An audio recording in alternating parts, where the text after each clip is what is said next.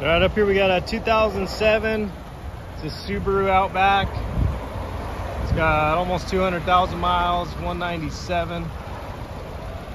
Tires are good all the way around. The car's in pretty good condition exterior wise. A couple scratches here and there. Little ding right there. All-wheel drive.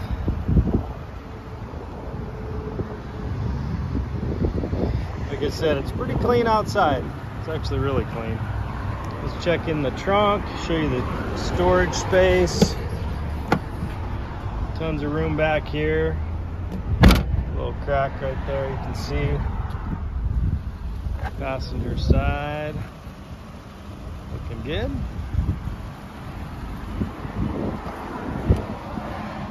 Back seat, no rips or tears. You got some stains on the light color interior.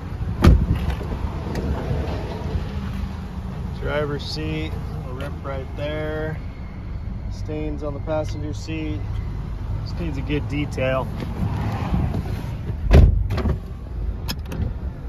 194.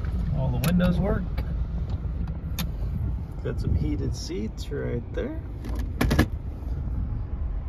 And AC works really good. Took it for a test drive a minute ago. I don't know, these things must, it just seems like it had no power. I mean, it did, but it didn't, if that makes sense. I'm not sure if these things are just gutless or what, but it seems like it had a lack of power, but I don't know. So anyways, yeah, 2007 Subaru Outback. Thanks for watching.